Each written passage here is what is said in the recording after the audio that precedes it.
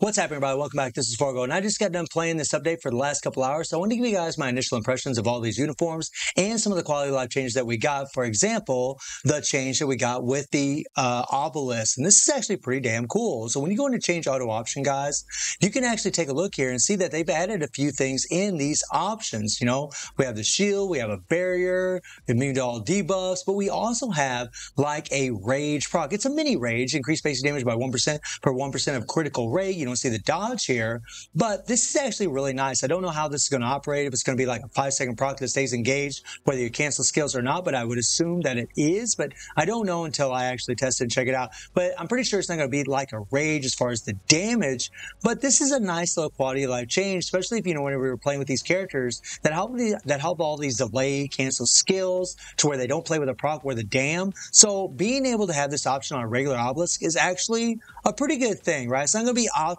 but I do like it. The next thing I want to touch on, guys, is Kraven. So unfortunately, guys, Kraven is nothing like Kratos. He is, unfortunately, his damage is pretty lackluster. He doesn't have a lot of power, and that is a shame. You know, he does have a nice little kit as far as, you know, the way that you play him. He plays really well with a damage proc. You can actually cancel his awaken skill immediately, and that's pretty damn cool. And whenever you jump into the preview skill here and you take a look at what they've actually added as far as quality of life, it's actually pretty damn cool, because what they've done here is we have a change option here where you click this, you can change your character. We've always had this option, but I really like how transparent and open it is. You also have combat settings where you can change the AI on, turn on skill VFX, or turn skill down display. That's nice. And then you have practice combo. Now this is pretty damn cool, and something that I really like, because it actually shows you how to play the character. And you know, this shows combat 1 right now, and it's showing the 5, the 3, and the 4. Right now the 5 is being highlighted. So if you time it right and you hit the 5th skill, the second one will highlight. I actually failed because I'm playing with this stupid mouse, right? A lot easier on my phone. But it kind of shows you the way that you'd want to do your combos. Now, I don't know how accurate this is actually going to be. I can tell you this is actually the right rotation for Kraven. You actually want to go delay the 5, and then you want to go 3 and then 4 is how you want to play this character. Very, very simple to play with a proc, very easy to play with a proc, but his damage is pretty damn lackluster, guys. He doesn't have a lot of power, and his this other combo here, they have 2 combos. They show the awakened skill. You'll hit the awakened skill first, and then you would go 5, 3, 4, right? And yeah, I failed because I'm playing on my emulator. But that's pretty much how it goes, right? And it's pretty cool, right? It's a pretty cool, nice little change for people to learn how to use their characters, how to combo their characters, use their skills in the right order, in the right sequence. And I like that. I think that's a nice little quality of life change. Now, Kraven, unfortunately, as I said earlier, guys, he's pretty lackluster. He looks awesome. His skills are awesome. I mean, the 5's pretty reminiscent of what he already had, but I do like it. His 3 throws out some mist, right, with some spears pumping up out of the ground, right? The 4, you got all the spears raining down. And he shoots a beam out of his chest, I guess, which is pretty cool. But his damage, guys, really is just lackluster. He doesn't seem to have a lot of power. Now, you know, I don't have a really good build on him, but the only thing that I think people are really going to want this uniform for is the fact that his uniform effect gives an increased base damage to supervillains and superheroes by 35%, but it only works on Sinister 6 allies. Now, this is good for Sinister 6 allies, but something you have to note is that there aren't very many Sinister 6 allies. You have to remember that this is a speed supervillain. So if there's a villain tag in World Boss Legend, you'll always be able to use this guy with the Sinister 6 allies, right? If there's a speed, you'll always be able to use this guy as long as, you know, they don't have the supervillain superhero restriction in there. But Dr. Octopus, who has that tier 4, is a combat character. So his support passive won't even work for Dr. Octopus in his new uniform. It will work in the Superior Octopus uniform, because I believe that was a speed. But yeah, it's kind of the downfall to the character. But yeah, he pretty much got the shaft, in my opinion, because he's just a support for a specific type of character. But I guess it's better than nothing.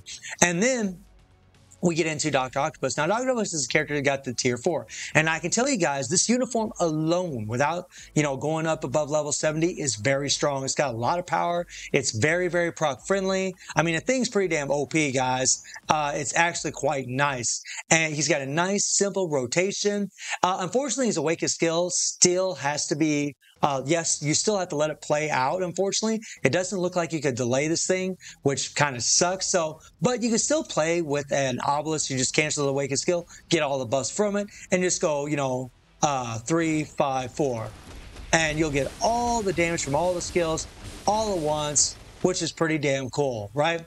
Easy character to play with a proc, lots of power, and the uniform is definitely going to be worth buying if you want to make the most out of this character, because I do believe he's probably going to be an ABX meta. He is a villain, and he will do like the villain stages, like for example against Null, stage 39, but there's plenty of other characters that are level 80s that are villains that can easily do that, but I mean, so can he, right? He'll just be another one added to the list. This is really the thing that hurts him the most, is the fact that he is a combat, but I think a lot of players are probably just going to, level him up, level 72, level 80, and just use him for that, unless they want to, have the best character for ABX. I do believe for Combat Villain Day, he's probably going to be the ABX meta, guys. We will see whether or not he's going to beat Namor. I mean, I don't know if he will or not, but we will find out. There's going to be players who's going to be, tier 4ing him. We're going to get to see whether or not he is. But the uniform is very strong. I actually would ask you guys to be a little reserved and just wait till some videos come out on that, because I think that's really what you need to be paying attention to if you're somewhat competitive in ABX, as to whether or not this thing is actually going to be the meta uniform, because if it isn't, then you just want to take him level 72, stop at that, and just use him as a damage dealer more than likely, because he is a villain, guys, and he's going to be very restricted in World Boss Legend because of that. All these characters are. And then we have Red Goblin. Now, Red Goblin looks amazing, guys. I think he looks phenomenal. I love how he looks. He's awesome. Aesthetically, super pleasing. Really wonderful. But his damage, guys, I tried to take him into stage 39 like I did Dr. Octopus, and Dr. Octopus could easily do it. Red Goblin, with a rage, guys, with a rage, was having a lot of problems. His damage just wasn't there. It just wasn't good enough. However, in ABX, Speed Villain Day, which was today, he's going to be the meta. He already was the meta. This thing just makes him a little bit stronger. And I want to throw out a little shade at Netmarble, because whenever I tier 3 this character, guys, he had 42,000 energy attack. He's using his leadership right now, so he's up to 49,000. But he had 42,000 base with my physical attack or my energy attack on my cards. Whenever I took him to tier 3, I put up a screenshot for you guys. He only went up to 45,000. He only got 3,000 energy attack whenever I tier 3'd him. That is horrendous, guys. I cannot believe that that's all the stat bump that they gave this character. It honestly wouldn't have hurt to give him a little bit more. I mean, really, Netmarble? You're going to give him that small of a stat bump? I mean, when we tier 3 these characters and we put these resources in them, granted, we have tier 4s now, we want these characters to, to get a little something out of them, right? And yeah, he's going to be the meta, but man, would it really have hurt to give him a little bit more energy attack? 3,000 energy attack? Jesus, that is terrible. And guys, he's not proc friendly. You're going to want to play with him with a rage. And that's kind of the thing about this character, unfortunately. He's fun, he's cool, and he's got insane animations. So like when you look at his animations, you'll see the second skill, which is what I normally start with. I'll hit the 2, he throws out those bombs, and then they have a delayed reaction and they blow up. The 5, he throws those bombs in the air, kind of delays, and then they blows up afterwards. And he does have invincibility, so he doesn't get guard broken because he's going to have super armor. Then the 3, he jumps up, he does throw some tentacles, that is cool. And then the 4, he kind of swirls around all over the place, throwing bombs everywhere. Really, really awesome, cool looking skills, man. Like, I'm digging it, guys. I'm digging it, right? I'm digging it. Oh, I clicked on the wrong button there. But whenever he has his tier 3 available, it's going to look kind of similar to his 4th skill. So we'll just kind of run through the skills here. There we go. Let these all play out, and we'll just show the tier 3, because the tier 3 is pretty damn cool. Like, I like this thing. He's just waving around all over the place. There's a damage proc on this thing. It does a lot of damn damage. I mean, and this is why you're going to tier 3 the character for the tier 3 itself, because he doesn't really get that much of a stat bump except for his HP. He gets a big HP bump, but he doesn't get a very good energy attack bump, which is wacky. But the rotation I'm doing right now, guys, is I go 2, slide across, throw out the bombs, delay the 5, and then 3, 4. And that's pretty much the rotation. I don't have a lot of lag, guys, because we're playing on my emulator. But that's pretty much the rotation that I'm doing. I'm not saying that's the best rotation. There might be better rotations, but that's what I'm doing right now.